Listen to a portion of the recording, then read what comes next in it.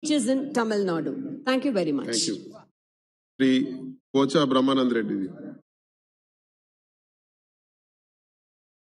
Thank you, Honorable Chairperson, sir, for giving me this opportunity.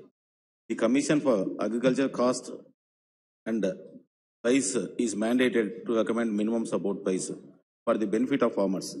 MSP for the major agriculture products are fixed by the government each year after taking into account of the recommendation of the Commission. As of now, CACP recommends MSP for 23 commodities.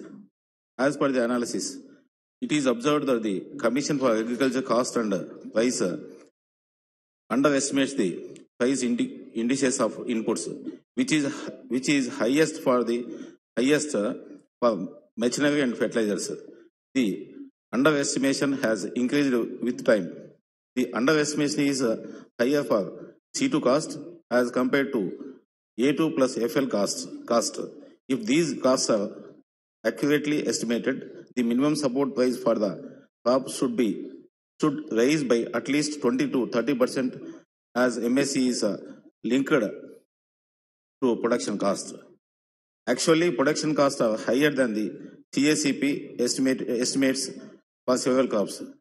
There is an urgent need to reconsider the methodology of fixing MSP so as to achieve the target of doubling the income of farmers.